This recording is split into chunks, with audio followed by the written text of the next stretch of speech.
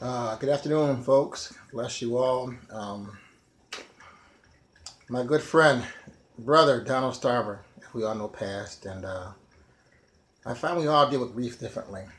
And I find myself running to music to help cope with those emotions. So um, I penned a little something, about Donald, and I just thought about his impact on my life and time we spent together in our last conversations about going fishing. And I'm sorry that didn't happen, unfortunately. I am. That's my fault. Making time, and I will tell you going forth, and I've said it in the past. My dad died. You got to make time for friends and family because you never know when it will be the last time you see them. So I don't want to keep you too long with conversation, but this is a little something I wrote entitled Homecoming for Donald, and it will be on my next album. Obviously, it will be totally produced with saxophone and all the bells and whistles. So what you're going to hear today is a simple production a la my Droid phone and my E-Wing, and hopefully it can convey my point that I'm trying to make musically, my love for Donald. So to the family, you have my heart, you have my love, and I'm sending as much love as I can to help you through these difficult times, losing Donald so suddenly. And I thank him for allowing me to be part of his life. And I thank you for allowing him to be in Rochester, to be part of my life and the lives of somebody here in Rochester and the kids he's touched and folks he's inspired like myself. So without further ado, this is entitled Homecoming. So I hope you guys enjoy this. I hope it brings some comfort to you. It is my expression of love to Donald. So thank you.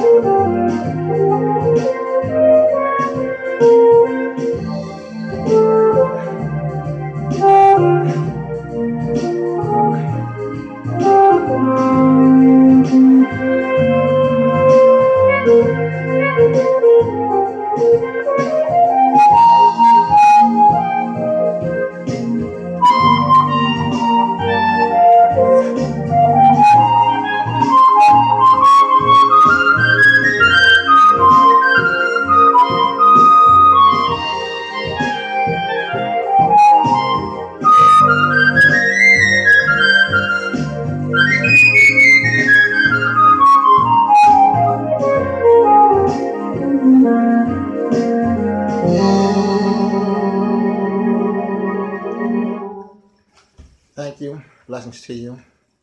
And love you, Donald. Thank you.